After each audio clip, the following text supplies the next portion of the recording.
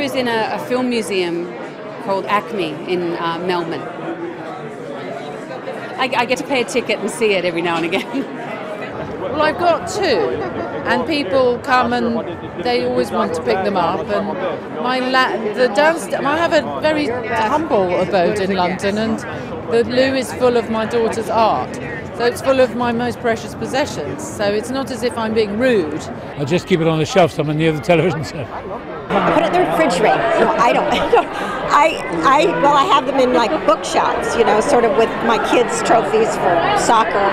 You know what? I've created a wart wall, and it's actually a hidden wall. You don't realize it's a wall, and it goes into my futuristic office. This is the truth, and it sits right there in the middle of all the other awards, and it says, "Ah." Oh, it's in my living room. My son knows.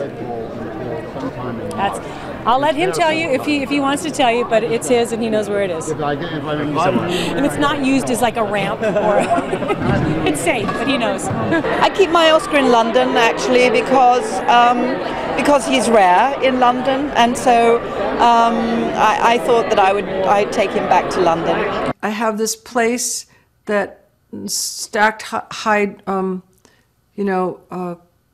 shelves, glass shelves, and I just keep all my awards in one place. It sounds kind of cheesy, but they look quite nice there. I keep it kind of tucked in a shelf that betrays some lack of self-esteem, so I feel it needs to be slightly out of the back of the corner in the dark, so I'm working on that.